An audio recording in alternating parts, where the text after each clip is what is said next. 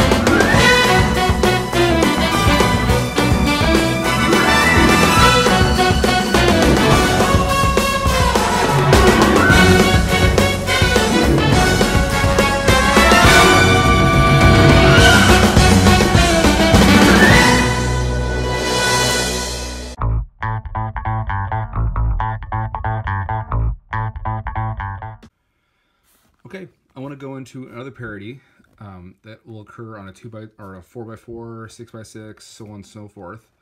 Again, these parities occur on these even layered cubes when there's no true center, when you got to build the center into each of these sections.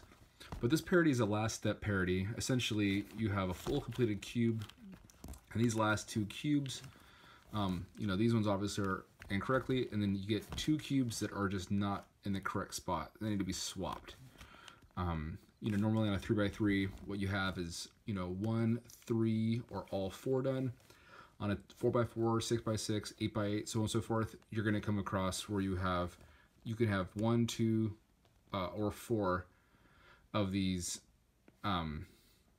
edge pieces that will all be in line. So let's go ahead and figure this out. So when I do this algorithm, again, I'm going to be working with just this middle right piece, and then I'm going to be doing either 1 layer or 2 layer turns. It's a very simple algorithm to figure out, and there's really no wrong way to go back or forward on it, because you're always going to be doing 2 turns. So if you do 2 turns in the front or 2 turns in the back, you're going to come to the same conclusion no matter what, so it doesn't make a difference. Okay, so in this case, you're going to do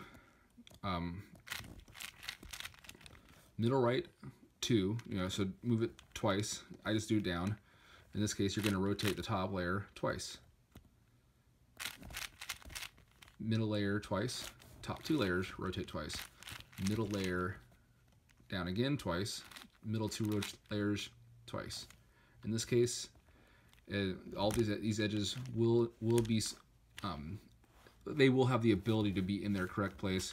You're going to have to align the centers in this place and go from that point.